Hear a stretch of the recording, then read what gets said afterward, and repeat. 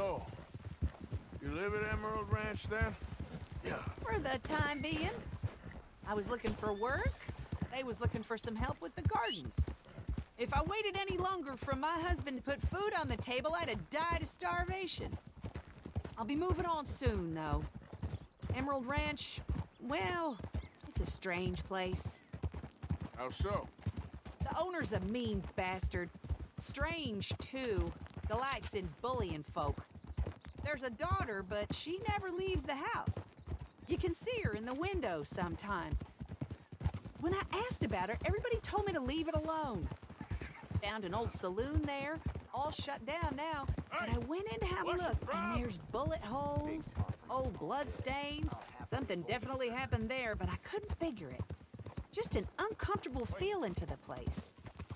Either way, it's time I left, especially now I lost that poor horse. I'll collect my belongings and be on my way. Back home? I guess. I bet my husband's right where I left him, bottle in hand.